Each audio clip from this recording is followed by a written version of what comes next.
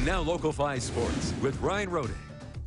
Good morning, everyone. Part of the reason the Green Bay women's basketball team has won an amazing 20 straight Horizon League regular season titles. The Phoenix, they aren't afraid to test themselves in the non-conference play.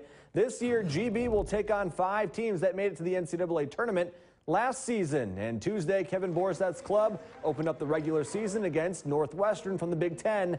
Bad news, though, on Green Bay's opening possession. Carly Murphy, GB's leading returning scorer from a year ago, goes down with a knee injury, and she did not return.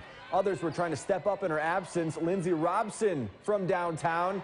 It was just 7-7 after one quarter. To the second we go. It belonged to the freshman Haley Oski. The Seymour High School grad was 5 for 5 from behind the three-point line in the quarter. She finished with a game-high 18, but the Wildcats finished the game on a 10-0 run to steal the victory, 57-55.